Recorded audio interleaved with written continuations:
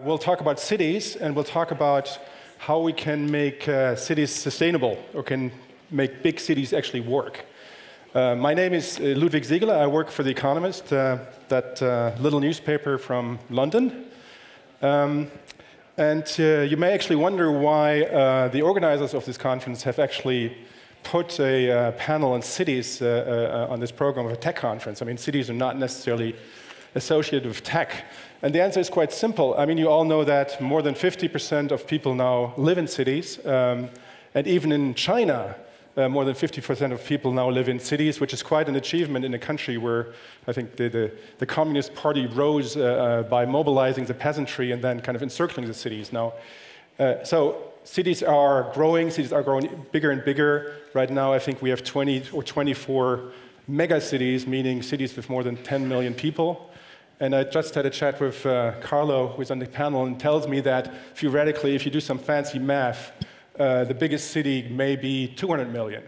So the only way to make such a big city work is actually with technology, with data, with computers, with smart grids, all of that. And that's why this panel is the DLD has a cities panel.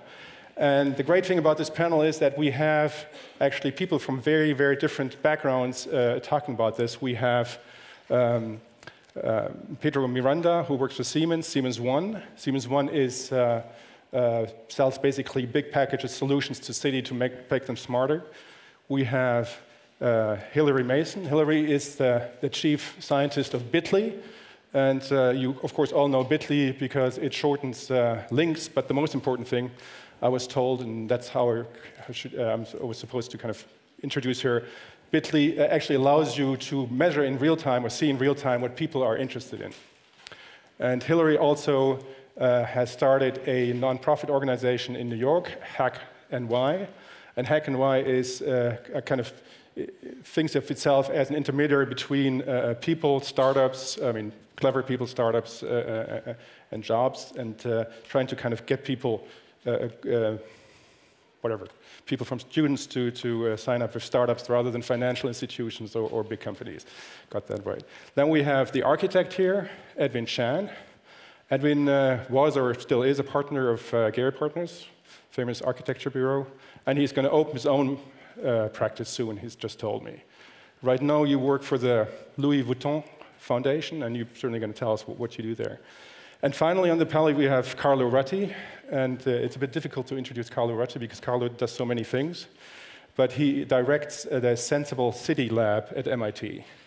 And that is, and I'm going to get this wrong, I guess, it's basically using all the data that is produced by a city, be it using data from cell phones, cell phone networks, other sensor networks, and see what actually happens in a city. I think we're going to start this out with the first round by actually setting kind of defining what we're going to talk about. So, Pedro, if you could tell me how you actually define a sustainable city and what Siemens does, what you're trying to do to kind of further that goal. Well, I think most of the cities are all different from each other, but they have three very important traits which you can put as the common denominator. So, first of all, they have to be sustainable in the future. That means everything that you do in a city has to be proven resilient in the next 10, 20, 30 years. So we are not in age anymore to make decisions in cities which are only short-sighted. So it's very important to think ahead and to think about sustainable ways to develop cities. The second part, which is quite important, is the environmental sustainability. That means we are all concerned about the CO2 footprint, the air pollution, air quality. This is very important. People are very sensitive and they like to live in cities which are clean and green. And of course, if you go to South America, if you go to North America, if you go to Middle East, Asia, you find many different levels of maturity in terms of air control, quality control of the air. For example, in Mexico City, the pollution still very present, although they have made many good progresses in the last years. And if you go to Munich, for example, it's one of the best indexes on air quality. So I think we have also to gauge on all the cities what are, let's say, the most important levers to make those more sustainable. And of course, what is important also is that technology plays here a very important role. That means the decision makers have a budget to develop the cities, but money is not elastic. So you have to make priorities. And these priorities are usually very much into the level of political decision, but also citizens' decision. More and more, governance of cities is where people are trying to say, we want this and we do not want that. So I think a combination of these factors make the sustainable approach to cities very important. But you're also in charge of the Center of Competent Cities in London. Yes. Can you tell me more, and can you kind of explain, perhaps, taking the example of London, how sustainable London is, or what you could do to make it more sustainable? Well, as a matter of fact, we are building a sustainable center in London for Siemens worldwide. This is a unique building which is going to be, it's being constructed right now in the Victoria Docklands, in the east part of London, in the Green City in the district of London, where we plan to have all the urban planners and architects and scientists also promoting solutions which are sustainable. So in London, there are, we could choose other cities, but if you ask me about London, we have 3 examples where we were very successful in, let's say, bringing the difference. One of them is bringing less cars inside the city. It was a decision from the mayor of London to bring less cars inside the city. And how can you do that? You can stop the cars to come in, or you can charge them. So you cannot actually stop cars from coming inside the city. So the idea was to find a system where you could charge each and every car when they came in into, let's say, the working hours. And this is done through a technology which zooms on the car plate, recollects the number on the car plate, makes a match with the database inside the City of London, which is registered, and then is automatic billed to the user, which goes with the car inside London. If you do not register, or if you are not, let's say, you get the fine, because this is also, we have the database of all the potential number plates in London. And what happened is that we have decreased, well, when I say we, it's London, we have decreased in 30% the amount of cars which move inside of London. So with a very efficient, let's say, decrease on CO2 abatement curves. And secondly, all the public transportation, like Transport for London, in the subway and also trains, have increased tremendously. So this is an example how technology can help to stop, let's say, pollution inside the city with less emissions of CO2, but also promote the investments which are public. And by the way, if you are in London, you never take a car inside London. You always take the tube or an alternative type of transportation. Only the people that really need the car, be it logistics or be it very specific issues, going now inside of London. So that's an example. A second example is also the transportation. Mobility is very important between airports and the center of city.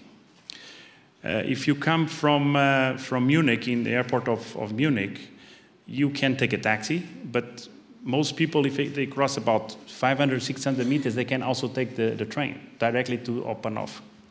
So the important thing is to give the choice to the people. And we had, let's say, many investments between the airports and the 3 airports of London to make sure that people have an alternative on using, let's say, the cleanest way to travel, which is by train. So that's some examples. Thank you. Edwin, I mean, you as an architect, when you start to design a building, I mean, is sustainability an important consideration? Well, I have to say that, first of all, I'm very excited to be here and a little bit overwhelmed by the high level of expertise in my company here. But so when I think about architecture, I suppose what we do is because we're just architects, so in that sense, I don't think that we start from the larger picture. We think of architecture as the building blocks, as the small steps in terms of the DNAs of a larger kind of environment, which is the city. And so all we do is to try to make our buildings as good as we can, I suppose. And hopefully we make a good work of architecture. Historically, I believe that all good architecture is sustainable in that sense. Now, the thing is what we do, I think nowadays with the abundance of technology at our disposal, I think there's a trend, I think, in architecture that we call, we label it as sort of greenwashing. So we say that, for example, everybody in California, you can be LEED certified, but all the LEED certified buildings are not necessarily good buildings. And sometimes, I think technology has a way of distracting us from perhaps the more valuable things and common sense. A few years ago, I had the privilege of, say, working on a building in Switzerland, in Basel, for a pharmaceutical company called Novartis. It's it's a zero energy building. So I'm very proud to have been a part of that creative process. But the thing is, for inspiration on that building, we were just looking at, for example, the Indian teepees, because in some ways, if you look at history, you can actually discover a lot of environmentally friendly strategies is already embedded in the DNAs of our humanity. And the Indian teepee is a very logical way for the air to circulate. And in the old days, they didn't have all the photovoltaic cells and all that stuff to make the environment sustainable. So we adapted that strategy into our building, and we made a 21st century sustainable building that doesn't look like a sustainable building. Too bad I don't have an image to share with you, but if you Google it, you may see that building. You wouldn't think of that building as a zero energy building, but it is. And the people in there, more importantly, we have to remember that the people in there, when you live in an environment that you're comfortable, that is a good design, first of all, they're happy. We're doing this at the service of making people a good experience. The other point that I wanted to make is I think in our society, and say in the construction industry specifically, which is what we're involved with as architects, there is, I would say that we're in a society in the value of excess. That everything is in abundance, especially in the US. You can see people kind of drive long distances to go to work. They have to live in these big houses and so on and so forth just because they thought that they can. And the reality is, of course, the value have changed now. And I think it's perhaps a good time for us as professionals to think about how to manage the waste that we've created, especially in construction industry. I think some studies I read said that in the building industry, in the environment, I think about, say, close to 30% of natural resources has gone to waste. And that is a result of, say, changes that architects or clients make during the process, inefficient communication, or the lack of knowledge about quantity that is required to make a building. So I think with the technology that we have now available that allows us to communicate in a much more direct way between architects and contractors and the people who make our environment. Also, the technology in the computer modeling that allows us to take accurate information about what we do and how this gets translated to the contractors and fabricators, we should be able to reduce this amount of waste. And I think that is a very high priority, to use technology as a way to empower the direct communication between the different people involved in the construction industry. And again, it's for the service of creating a better, reducing the amount of excess, and finding the essence of, say, what we do as architect, because that's ultimately, in my definition, is good design. And then finally, something a little bit less quantifiable, less technological, less scientific, which is we shouldn't forget that all of this, it's about reintroducing a sense of, say, value to our built environment, to our society, because we want to create places that people can be proud of. And I think that creating sustainable city, in the end, for me, the way to define a sustainable city is a place that actually makes the citizens happy to be in, and we create a place where where arts and culture can flourish, and technology is is in the service of all of that. That's maybe all I have to say so far. We can talk about it some more later. Hillary, I think if Edwin, one could kind of describe your approach as more like intuitive-driven, and your approach, Hillary, is more data-driven. And I should add, I forgot when I introduced you to say that you're also an advisor to Mayor Bloomberg in New York, how to make New York more a digital city, or create a platform as a city. Perhaps you kind of can walk me through what that means in the case of New York. How can you use data to make New York more sustainable? Sure. So hi everybody, I'm Hillary. I'm a computer scientist, and I actually would like to point the room's attention to the sign at the back of the room. It's also a good opportunity to stretch. You've been sitting down for a while. It says, all you need is data. And I actually disagree with that word of statement. Data is one piece of what you need. You also need creativity. You need to understand the problem you're trying to solve. That's usually the hardest part. And then you need some infrastructure on which you can operate with your data in order to come to some conclusion. And that infrastructure can be computational infrastructure, or it can be the physicality of a city. And so I have, I think, two perspectives that might be worth offering here. The first one is through my work at Bitly. We see what people share online in real time, and we try and understand that. And so to us, we can redraw the world map just by what links people are looking at on the internet. And I'm happy to show anyone a demo of that if they'd like to see it later. We can also see how someone's physical location alters the information they view. And so to me, a city is a physical place, but it's also a place in which information flows through. And we can manipulate that information in order to make people's experience more optimal.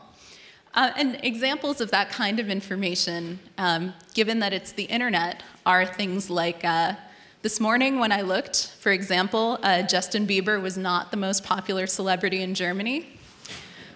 It was Lady Gaga. 3% of all clicks on links last year in 2011 went to pages about that top 100 celebrities, if you want a really either exciting or depressing statistic. Oh my God. Just the top 100. And then several other percent went to kittens. To what? So the second perspective is more on the human side of building structures in cities, and that's where the work with Mayor Bloomberg on his technology advisory board, and also my work with HackNY, which is a nonprofit we built in New York, comes into play.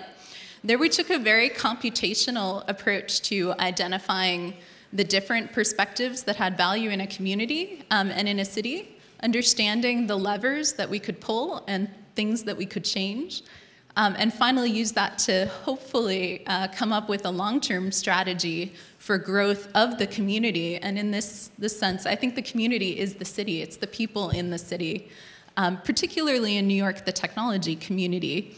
And so some examples of the work there were this organization we created that acts as a structure where it funnels students into the technology community, works with startups. It's funded by venture capitalists and other interested parties who would like to connect those things together, and supported by government. Mayor Bloomberg's administration also has set aside $100 million to bring the Technion and Cornell University to Roosevelt Island, just east of Manhattan, which I think will change the nature of that technology community immensely. And also, if the government is going to spend $100 million in the city, it is well invested in education. Definitely, but tell me, I mean, how can the data you kind of gather and analyze at Bitly, how can I use that, for example, to optimize a city or make it work better? I mean, can you give me kind of a concrete example, even if, I mean, not just infrastructure. I mean, you define city obviously a bit wider, but how can I use that data to make things better? And it depends a lot on what the problems are that you face, but one example that I like to share is that during the Occupy Wall Street protests, when UC Davis students were peacefully protesting and being sprayed with pepper spray, if you looked in New York at the top content people were reading, it was the New York Times and Gothamist coverage of the Occupy Wall Street protests. If you went to California and looked at what people were reading, it was, what the hell do I do if I've been sprayed with pepper spray? Right? And so just from that data flow, we understand that something fairly significant has happened in that community. And then it falls to us to find better ways to disseminate that kinds of useful information. And one kind of term that pops up in kind of when people talk about New York as a digital city is platform, a city as a platform. I mean, could you walk me through that and tell me what New York has done kind of to create that platform? So the New York tech community is great. Do we have New Yorkers in the audience, actually? All right. And in fact, the tension with the California tech community has been a wonderful thing to us because it means that instead of competing with each other, we've sort of come together to support each other. And so there are things like the Made in New York branding. There's you can Google it, Made in NYC. New York City startups, meaning things that are coded, created in New York, put this brand on their website. We have it at Bitly. You can also find it at Foursquare and several other 100 other companies. And that's one community effort where somebody said, hey, we need to do this to support each other. Okay. Carlo, no, I mean, Hillary kind of takes unstructured data, or that's part of the story. I mean, you use structured data to kind of tell us what happens in a community, in a city. And in particular, you have this project in Singapore. Can we get that? Yes. Okay. Is it working? Yeah. Yeah, it's working. I mean, what can you kind of in a city like Singapore, which actually is working quite well? I mean, what role do projects like yours play actually? Yeah. Well, good afternoon, everybody. Great pleasure to be here as well. I really agree with what Hillary was saying just now. If you just want to think about the metaphor of what is happening in cities, think about what happened in Formula One. Now, in 20 years ago, if you wanted to win a Formula One race, what you needed was a good car and a good driver. Take a good budget, you'd bet it on the car, you needed the mechanics, the physical things, and then you could win the race. Now, as we all know, today if you want to win a Formula One race, actually what you need is something different. It is something that's a telemetry system, a system with thousands and thousands of sensors onto the car, collecting information in real time, analyzing that information and making decisions that will help you to win the race. And so that's a big change that, it happened in Formula One, in many, many other fields. It's kind of creating real-time control systems. And what we believe is very interesting, very unique today is that our cities, for the first time, are starting to behave like real-time control systems. So we got all this data that we just heard about that we can collect from the city. We can analyze the data, understand what's going on, and then respond to that. Which is really, if you want, it's what we do all the time as living or dynamic systems. When we meet each other, is really collect information and then respond to that. It's the sensing and actuation loop, which is what every dynamic system does. So that is kind of the framework of our group at MIT called Sensible City Lab. We are mostly based at MIT, around 30 people, and then a new lab now in Singapore. And really try to get new sources of data for understanding the city and then responding to that, understanding how the city can respond to that. And going back to your Singapore project, well, Singapore is one example where the lab in Singapore is collecting large amount of real-time data about energy consumption, pollution, taxis, buses, incoming goods, outgoing flows, people, and using that as an open source platform to share with the citizens. Like, think about open data, but open real-time data. So sharing this data in real time with the population, just starting the project, and seeing what happens. Almost if you had a kind of streaming web. Can you give an example? I mean, traffic control in Singapore, or yeah, when you have that, then you have all the traditional optimization things you can do, so you can actually think about a city where traffic works better. One thing that has been tested in Singapore is you got all the taxis, and you got the position in real time about rain. Now, in Singapore, it rains in patches. And when it rains, it's impossible to find a taxi, for instance. So when you combine that information, actually you can optimize the system and for users and for taxi drivers as well. There's many examples, and this is really a kind of optimization view of the city. However, I wanted to mention that there is something that I find very exciting, probably even more exciting when you think about the real-time control loop. And that is when all of this happens not in a centralized way, but actually in a distributed, bottom-up way. So in a certain sense, I think one of the best examples of smart cities, perhaps, from the past 12 months is maybe Cairo, where actually people use the technologies in order to enforce and build a real-time control loop that promoted incredible change that would not have been possible without those technologies. Thanks. Pedro, you mentioned the car, and I want to push you on that a bit. Do you think that as cities become bigger and bigger, they basically will become empty, there will be no cars in cities? Not a lot. I mean, is that kind of the thinking at Siemens that the city of the future is actually, or the big city of the future is the carless city? Well, there is definitely convergence in all the cities to restrict cars to go in the center. That's a common denominator. There is also a trend that people want to use green cars. So that's not something that is imposed. They ask for it. Although I have to say, I would expect this to be already in a much more developed stage. You know, if you look at all the mature cities that we have around the world, very, very few electrical cars are available. And one of the most important points why this happens is because there is not an electrical charging infrastructure. So people are afraid to take out an electrical car and then they say, where am I going to charge a car? And this apparently it's a small problem, but it's a very difficult problem to solve from the technology point of view, because most cities are very complex in the way they are built, you know, the infrastructure beneath the level of the buildings. So it's very difficult to implement, let's say, electrical charge systems. We are planning in Siemens to do what we call Source London. It's, again, an example for London, where we plan to install 1,300 electric chargers in the center of the city of London. So first of all, there has to be two efforts. One, from the infrastructure point of view, to make sure that this electricity is available to charge electrical cars. And secondly, we have to have also from the automotive industry a threshold of a new paradigm where more cars are available with electrical charging devices. If you compare Europe with Asia, you could see that in China, everything is going much faster because most of the cities are not mature. They are, most of them, greenfield cities. So that means they are completely new to set up this type of infrastructure. So our provision is that in China will be by far the country in the world with more electrical vehicles in the next 10, 20 years. And it will be very difficult for Europe to catch up. So we'll have, let's say, different types of level of utilization. I would like to make a comment not only about cars, just to finish my idea, is that we have to change basically our consumption characteristics or patterns.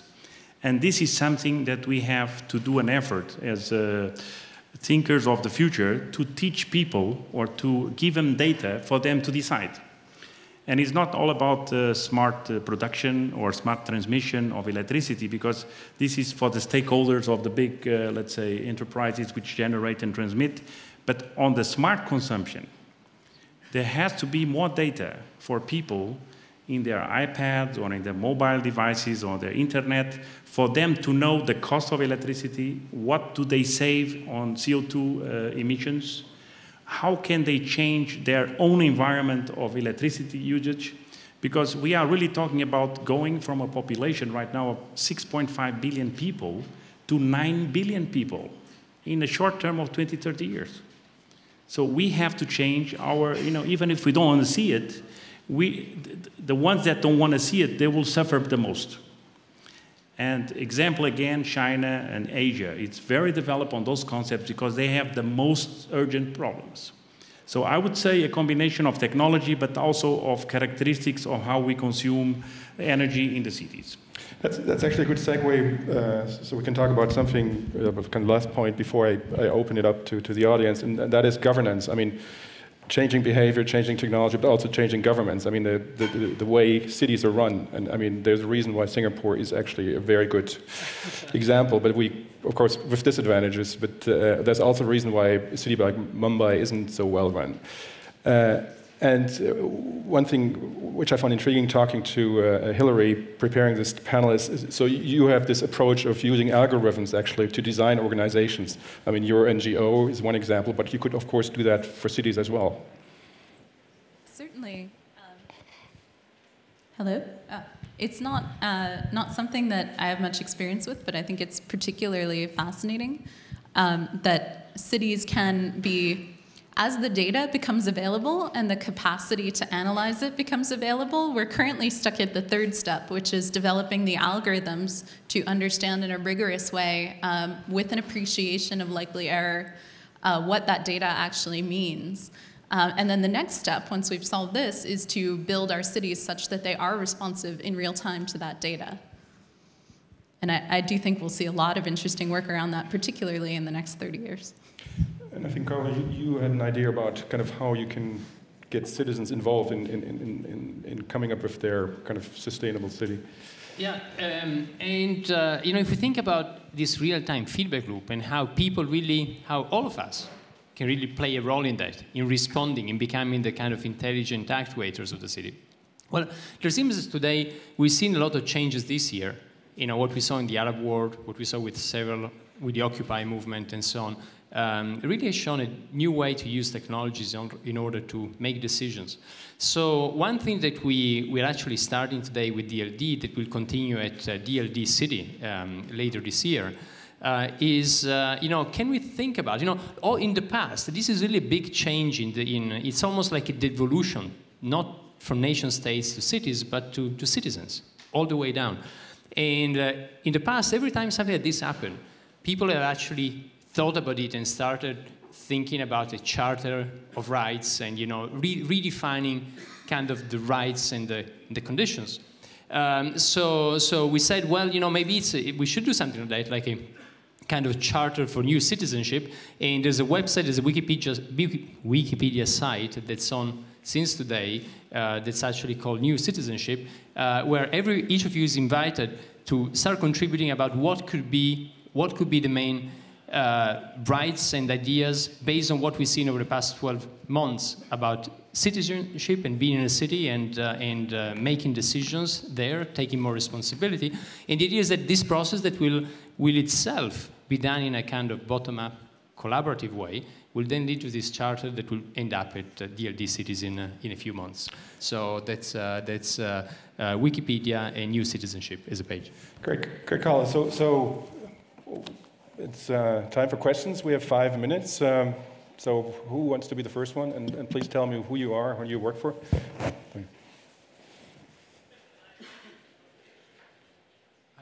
David Langer from Group Spaces. So the question is kind of flipping this on its head. One of the things that data and understanding it allows us to do is reducing a lot of jobs in cities. So for example, you know, you don't need someone at the checkout anymore. You can just scan your goods yourself and pay for them. Google's working on self-driving cars, which will remove the need for that. And data can make things more efficient in many other places, which on the one hand is great. On the other hand, can, you know, moving forwards 50 or 100 years, cause potentially very, very high levels of unemployment in cities, which can cause other problems, making them unsustainable. How do you see data making that, helping with that situation, or how do you see us addressing that? Who wants to take that? Carlo. I can say a few words on that. I think actually what you're describing is that as technical progress increases, there's an increasing gap between the number of people who are employed. Essentially, technology is replacing human workers at an increasing rate. And I don't know that this is tied necessarily to cities. I think, in fact, you'll find that cities are where more of the creative work happens, and that it will have a greater impact outside of cities, where you don't have that concentration of people who are sort of orchestrating that sort of technical development. I don't have an answer for you on that, but I do think this kind of progress is inevitable, and that it is up to the people designing technology to keep in mind the points at which human interaction is necessary, both to, to maintain a civil society, but also to make sure that, technology and algorithms are very poor for making moral decisions.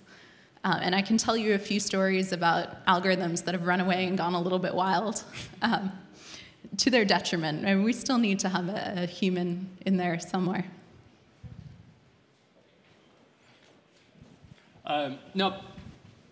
Yeah, technology. But you know, in the end, what will remain still, even in 50, 100 years, as you say, is still the most fun stuff. So all of the creative part, all of the thinking behind, which is in the end the real progress. The other things is, you know, what we are getting rid of is a lot of repetitive stuff. So I think, you know, I think it's an optimistic view.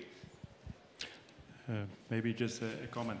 What we have found is that the migration from the rural areas to the cities, which occurs not in Europe, but in Asia and Latin America, puts a lot of pressure on jobs, on existing jobs, because people want to move in the city because they can find education, they can find good hospitals, and also a safe environment, more stable. So I think we have, let's say, a dilemma. How can we stop so many people to go from the rural areas to the cities? So the society has to be intelligent how to balance these two things, because if we keep pouring people inside cities without any structure, balance of life, then we have a huge problem. And I think this is one of the big question marks is about the sustainable cities. How can we fix that? So it's not a clear answer to you, but I would say there is something for us, which are the front thinkers of these topics. How can we manage that in the future? Let me put that question also to Edwin. I mean, with your kind of more intuitive-driven approach, I mean, does that frighten you that data seems to be becoming the new god? No. No, oh, it's just my phone. I think that's the answer. I dropped my phone. No, I think, but like what I was saying earlier, I think it's great that we live in the time now that we have all the technologies at our disposal. But the thing is, we have to remember the data is there for us to use, right? So it's a question of how we use it. I was very intrigued by, you know, Pedro's last comment. In the end, I think it points out to the fact that we're trying to make our city sustainable because we want to make it a better place for all of us to be in. And I think that is the ultimate priority, is that a sustainable city, in my view, is not about all the technology and all that stuff. That's a way for us to accomplish this goal, which is the city maintains its value as a place for our humanity to flourish. I think that's the goal. I think we have time for one more question. Over there.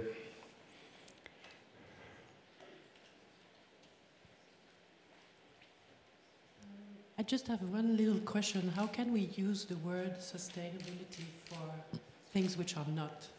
Because architecture is maybe doing everything to be sustainable in terms of the energy we're using, but what about the architecture, the building itself, which is not sustainable?